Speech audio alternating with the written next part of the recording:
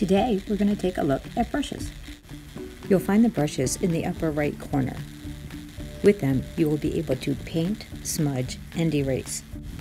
Tap the paint icon to reveal the brush library. Brushes are organized in themed categories. The left side reveals sets organized by medium and style, while the right side lists all the available brushes under that category. I'm currently in organic. Simply tap your brush to reveal the Brush Studio. The Brush Studio allows you to tweak settings or build a new brush. With hundreds of settings, you can create limitless combinations. Use the space on the right to test your brush. Next, adjust the sliders and you can see how it will affect the stroke.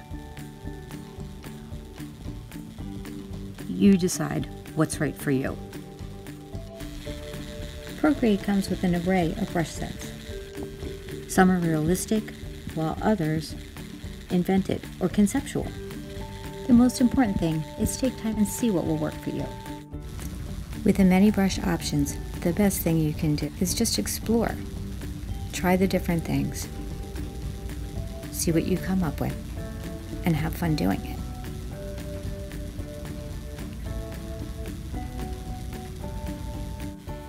These characteristics are also true for your smudger and your eraser. You want to make sure you are choosing appropriately. Brushes can also be organized with a long hold and just drag them around and place where you want. Same for your sets. With all the options Procreate offers, some of my favorites are still the basics, like the HB pencil and the round and flat brush. I guess it's my painter spirit. I encourage you to explore, but there's nothing wrong with starting with the basics. Sometimes less is more. You need to be able to save your work.